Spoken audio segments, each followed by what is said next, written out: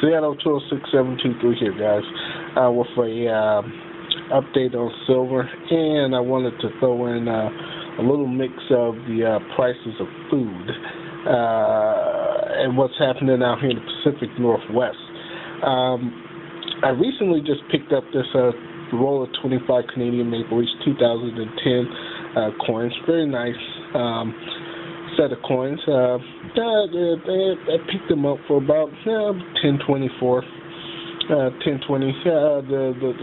The spot prices for these are going for about $4.25. So I would definitely recommend to you guys some of the dimes and nickels. Dimes and quarters, 1964 and below date. You can definitely save a little bit of money there. But I didn't have a roll of Canadians Maple Leafs in my supply, so now I have one. Another thing I wanted to discuss with you guys briefly tonight is that I got a message from one of my subscribers, and he's one of my younger guys, and he was says, what makes you so sure on silver? Why buy physical metals? And everyone talks about what's going on about the economic system and what's happening and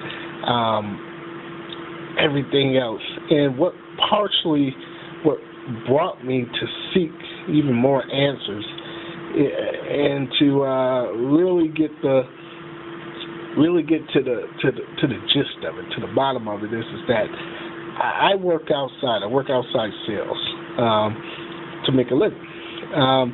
So I work in a field in the area where I probably go to 100 doors a day.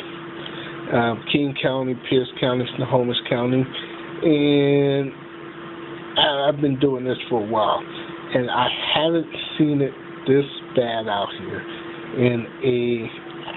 I just haven't seen it. There's a lot of pent-up anger and tensions behind doors because of what's going on. Money's tight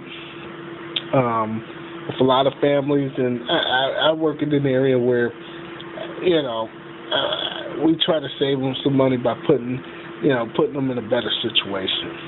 But because I'm actually out there and I'm talking to the common people, I'm sitting in their homes. I'm actually getting a feel and a read for what's going on with their financial situations.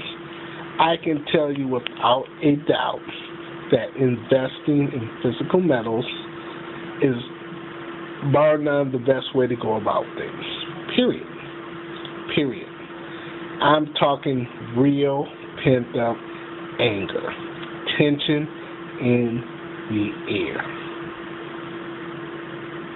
And you can cut it with a knife in some situations when you're sitting there and one person's out of a job, the other person's working part-time, or both people out of a job, and things are looking like they're about to get cut off, and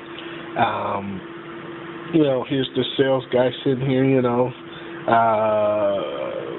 going over a situation and trying to see what he can do to save you a little bit of money. You have to walk a tight line there, but the tension is definitely there. It's unbelievable.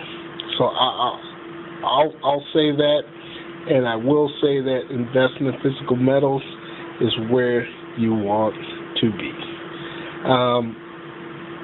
Okay, now that we've kind of covered that point and went over that. Oh yeah, by the way, Christine Gregoire is retiring. She's not going to run for a third term, she says. Well, not retiring. She's not going to run for a third term in office, so she's getting out of here before the collapse hits this area.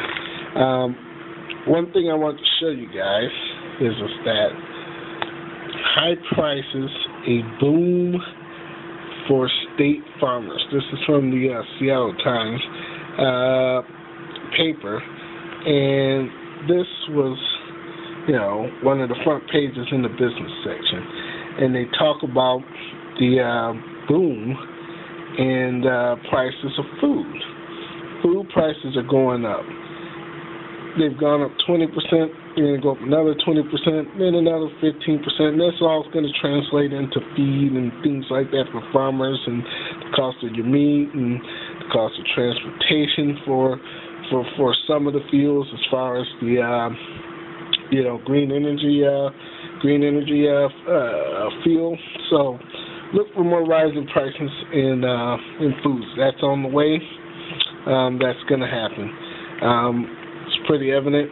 If you've got some farmland and kind of got some, things like that set aside and you're working it, you're going to do quite well in this.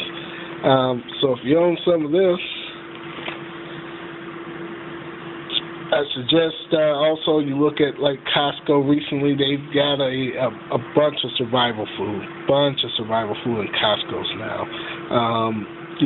Barley, rolled oats, wheat, honey. Honey is one of those things. I think you can pick a bucket up of honey, and that stuff just lasts forever. Period.